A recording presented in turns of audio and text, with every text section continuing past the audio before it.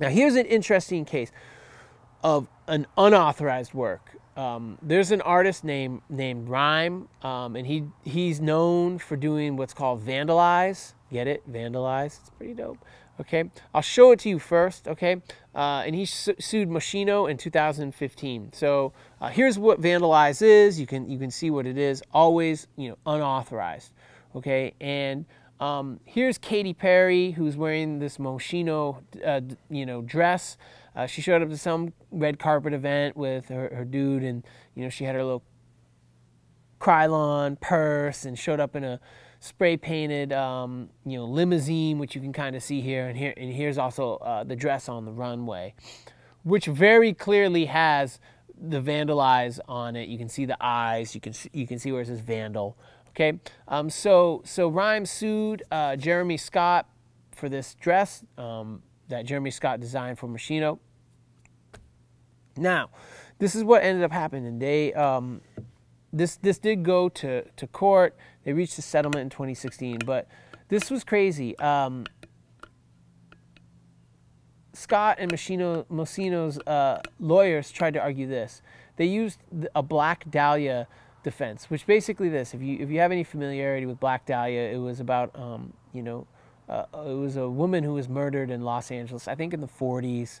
Some of my facts may be wrong, and the way that this person was murdered was the dismemberment was artistic.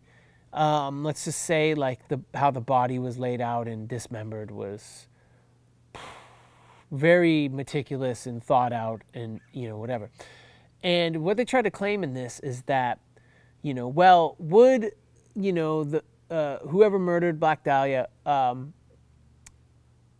would they be able to get copyright? Is that the expression of an idea? And then they related that to what Rhyme did, basically saying that you can't have copyright on a criminal act, okay, an expression that is criminal. Like his vandalize is criminal, it's unauthorized, therefore he doesn't have copyright on it. Well, the murder analogy did not work.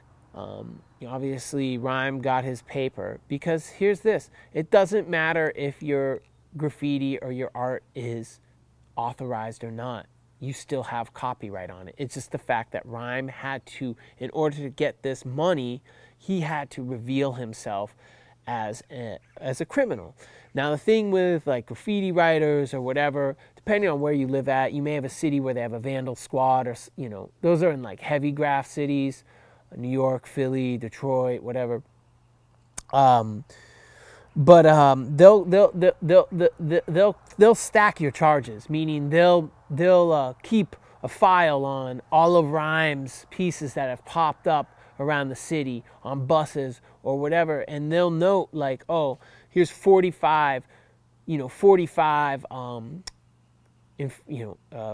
violations, 45 criminal acts of vandalism and trespassing. And so when you get nabbed that one time, or you reveal yourself, your government name, not your pen name, they could hit you with all 45 of those counts, so yeah, they'll come at you, pretty hard. So that's why a lot of people won't reveal who they are, because most cities do keep like files on prolific, graffiti writers. Yeah, here's some examples of some buildings in Detroit with some really dope graffiti on it, and these have become issue as Detroit is or was an auto manufacturing hub, central hub in the United States, and all sorts of American vehicles are assembled there, at least. You can see here Cadillac did a little ad / social media thing. Again, totally derivative, totally infringement. They had to pay out. Here we have Mercedes, in front of the wall, again, for an ad. Can't do it, right? Like, why are you shooting here? Like, there's a specific reason why you're shooting in this parking lot or on this street. It's not just a lucky circumstance or serendipity that these graffiti pieces are there. That's a very strategic choice. and it constituted derivative use of someone else's copyrighted work. Here's just another image of from that Mercedes campaign. So can you copyright street art and graffiti? The answer is fuck yeah. It's an expression in a medium, it's creative, and it's original. Anybody who says that graffiti, I mean, listen, I know some throw-ups and tags are not that creative and maybe don't count. But like anything above that, and even some throw-ups may account. If you don't know what I'm talking about, Google it. Okay? But, dude, authorized murals, of course, you have a copyright on that. Now, what may change this is that if someone hires you to do a piece on their shop, if I hire someone to come to Andre's dispensaries and do a piece on the side of my shop, and there's no contract involved, that artist will own the copyright on that work. Now, if you're smart, you hire someone and you transfer the copyright. So meaning, I'm paying you to do this work, to do this painting on my building, and also I will own the copyright on the work so I can reprint it in various ways.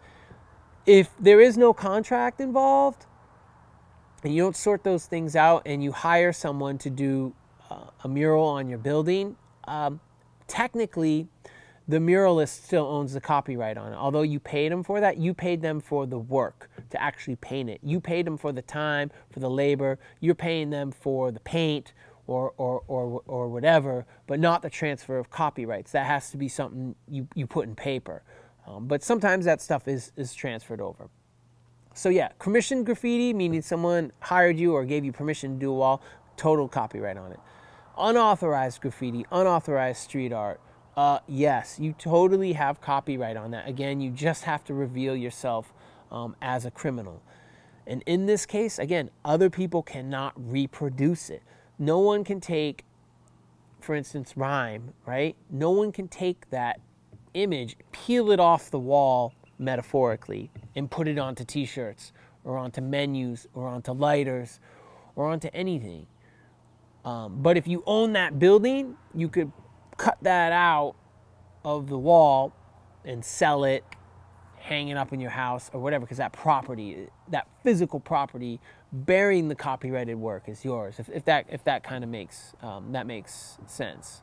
But you just cannot reproduce it. So if Banksy does a dope piece on the side of my dispensary, that's awesome. People will come there. They'll want to check it out. They want to take pictures next to it. I could charge people to come and look at it. Okay, whatever. Because that's my property. I could rip it off the side of there, sell it for $4 million, $10 million, whatever. I could not reproduce it on labels or t-shirts or menus or any of that stuff. That would be infringing on the copyright. That's a reproduction.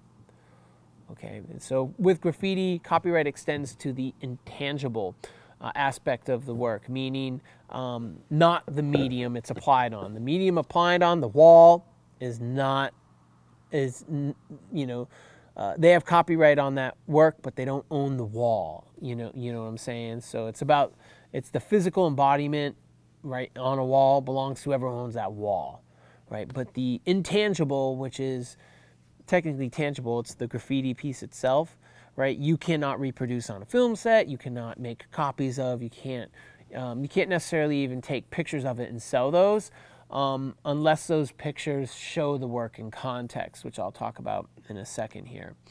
Okay, so yeah, you can capture, incidental capture, take a picture of a friend or a famous person or whatever, and it happens to be in front of one of those walls or whatever. That's fine. You can sell it. It doesn't matter. But if you stage it, that's infringement. You're exploiting that work. Okay. But yeah, you need for your uses to be fair for graffiti. Like if you do a graffiti book or a street art book, your book needs to show the art in context. The art on the side of a building, the art on a subway car, the art on a train car, and the train car in the train yard or whatever. It cannot just be a close-up of the graffiti piece on the train, excluding the context and reproducing that. Unless you get permission from the graffiti artists themselves. And that could be written, that could be a contract, could be whatever. There's lots of people that that do graffiti books, but they get permission from the graffiti writers to reproduce their work. Okay, so you can see here's some examples. Tattooed Walls was a graffiti book that came out, and the author got sued and publisher got sued because it didn't show the graffiti in context. It was literally like just a close-up image of the pieces without permission from the artist. Tony Hawk Skateboard, the video game, Tony Hawk 2, got sued again for reproducing graffiti art on video gameplay. Now, whatever, if you do Burnside, Park in Tony Hawk 2, and it uses actual graffiti that was there, you could argue maybe like tattoos on players in NBA 2K or Madden or whatever, like that's trying to reproduce, authentically reproduce the athlete, or authentically reproduce Burnside or whatever. But Tony Hawk 2 got sued for reproducing other people's graffiti art out of context within the game.